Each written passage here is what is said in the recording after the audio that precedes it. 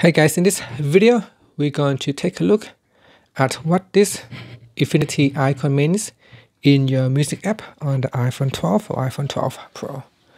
So this icon right here, you can tap on it to turn it on or off. And what it does is that it is used in the Apple Music app to represent the recently added auto functions in the app. Now, once all the songs are finished playing in your playlist, it will automatically proceed to the next section. And if I tap on it, you can see if I go down the list here, there is an autoplay function. And what it does is just turn on autoplay and allow the player to keep playing similar music in your player. So if I switch it off, you can see the automatic playing has been switched off. If I turn it on, if I tap on this infinity button, then there is a new section appear called autoplayed.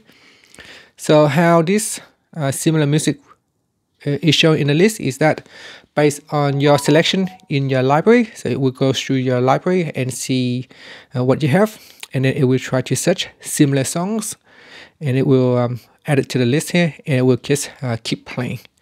And that's it. That is what it means. If you see this icon, you can simply turn it off to turn off automatic playing, or you can switch it on. And that's it. Thank you for watching this video. Please subscribe to my channel for more videos.